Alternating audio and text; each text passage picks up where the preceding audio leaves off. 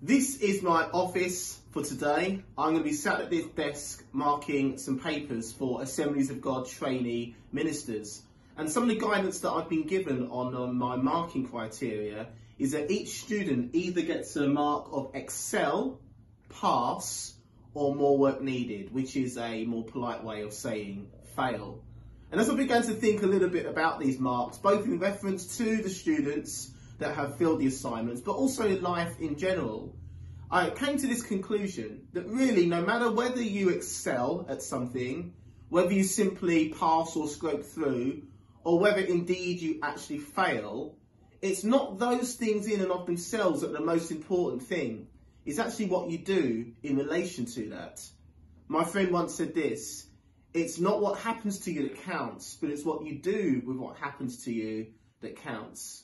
And actually our response in life should be the same, whether we are flying high or whether we've been kicked to the ground. It's what we do next that really, really counts. You see, King David in the Bible, there were two incidents in his life where one, he did well at this, and another, he did pretty poorly. You see, just after he had killed Goliath and he'd been made king over Israel, he was at the highest of highs, yet his lax attitude, his failure to keep moving on, led him down a very dark path of adultery and ultimately murder.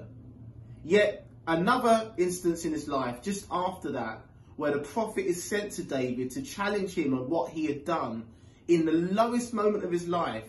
He doesn't wallow in that sin, he doesn't wallow in that misery, but actually his response is to get on his knees and repent and say, God, please don't take your Holy Spirit from me. Please restore to me the joy of my salvation. And so I want to encourage us with this thought. We are all on a journey. There are seasons in our life where we are excelling. There will be seasons in our life where it just feels like we're plodding through. And yet there are seasons in our life where we fail. Sometimes we fail miserably. But my encouragement to you is this, is that even though we take those things seriously, actually it's what we do with those mistakes that really, really counts. So whether you feel right now in your life you're excelling, you're passing, or that you failed, what you do next is truly important. God bless you.